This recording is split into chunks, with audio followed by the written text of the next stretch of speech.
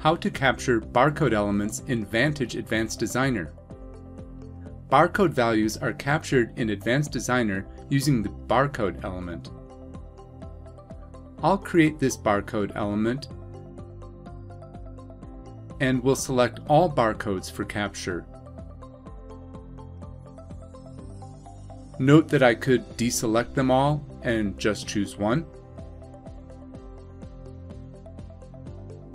Barcode orientation can be specified as well. Selecting Match allows us to view the results in a hypothesis tree. 2 barcodes were detected for one element, but only one value was assigned. Vantage searches from top to bottom and left to right for elements. The barcode on the right is taller than the barcode on the left, and so it was detected and assigned to the barcode element.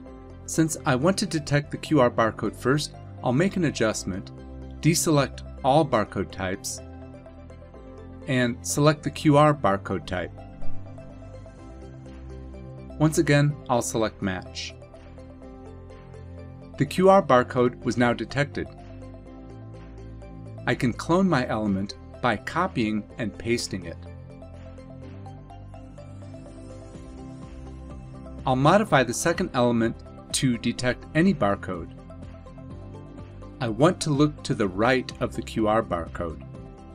I'll click on the Draw on Image icon, select the barcode element, and click the right arrow. My search area is now depicted in yellow, and I'll match. And now we have 2 barcodes found. The first one is a QR code, and its value is located right here. Its exact location is located here. I'll click on the barcode 1 element, and we can see this is a code 128 barcode. We see its value and the rectangle where it resides.